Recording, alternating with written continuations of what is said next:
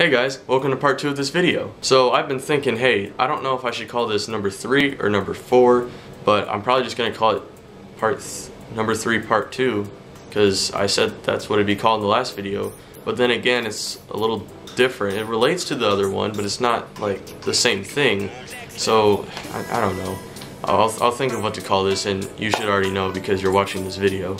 But let's get back on topic. Hey guys, I'm Callum from CIR Inventions, and today we have our carbon drone part 2.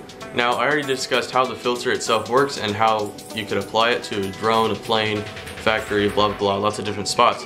But the most important one we're going to be going over today is factory, and you'll know what I mean by the end of this video. So today I have recreate number 3 part 2 or number 4, I don't know. Either way, I'm Callum from CIR Inventions, and let's just get into it.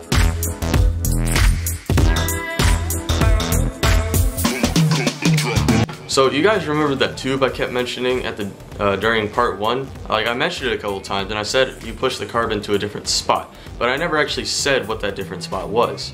So what I mean by that is what I like to call a carbon factory. Well, there might be a better name for it, but that's what I'm calling it for now.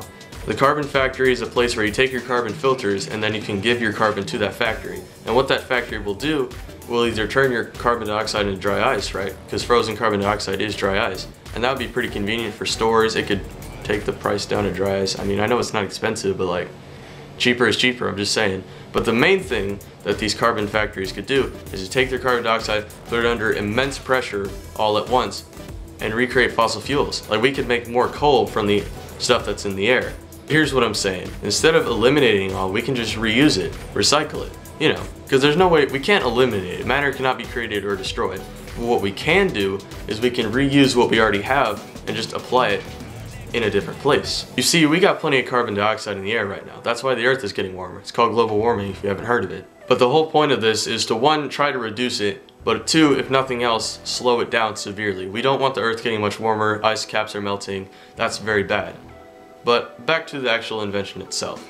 So this tube on the back, what you do is you take it and you stick the tube probably onto something, and then it'll take the carbon that's inside your filter and push it through into the factory. Now the factory has all this trapped carbon dioxide in their storage, right? What do they do with it? Well, like I said, you put it under immense pressure and boom, you have coal. Coal is just carbon dioxide that's been put under pressure for years and years and years, which created this really compact carbon dioxide that is now solid, and we can burn it to make fuel.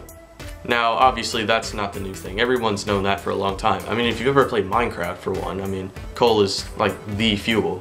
But this video is not about Minecraft. This video is about my carbon drones. So what you do, take the filter, you give your carbon dioxide, they put it under pressure, and they make coal. And what you can do is you can reuse this coal. And if enough people do it, we can just reuse all the carbon dioxide that's in our atmosphere. Now, I know that sounds crazy, and I don't even know if there's anything that can produce enough pressure just to create coal. I don't think we have anything that's strong enough hydraulically to do that, but I think it's a cool idea. And you know what, right now I'm going to do some research, see what the strongest hydraulic press is, just real quick. A few moments later. Okay, I'm back, and I did some quick research and I found out the world's strongest hydraulic press, 80,000 tons of pressure. It's in China, it's 10 stories tall, and 80,000 tons of pressure is a lot. You want to know how many pounds per square inch that is?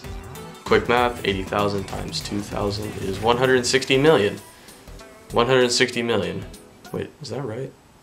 Actually, is that right? Oh god, I don't want to mess that up. Okay, no, I just did the math. That is right. I just had to check. So, is our 10-story tall, 160 million pounds per square inch hydraulic press strong enough to create coal instantly from carbon dioxide gas?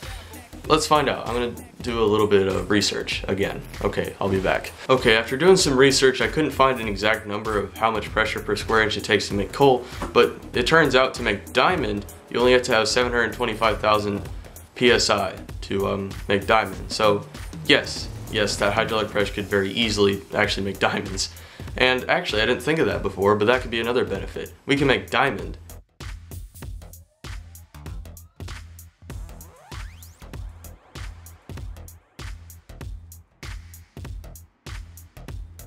Okay, let me explain. So we take the carbon, we push it under pressure, we can make coal, which is our main use because we want to reuse the sources, or we can make diamond, the hardest metal on earth that's also one of the most versatile and one of the most desired. So that could actually drive diamond prices down. So for us guys who need to get an engagement ring, then I'm just saying that's a huge deal. But we can also get coal in weaker hydraulic presses to reuse the sources. So actually there's a lot of benefits to being able to crush this carbon dioxide from the filters. Okay, well that's about all I have to say in this video. I'm Callum from CR Inventions, and I'd like to ask you guys, did you like my idea? Did you like part 1? And if you haven't seen it, then why'd you watch this whole thing? Go watch part 1 right now.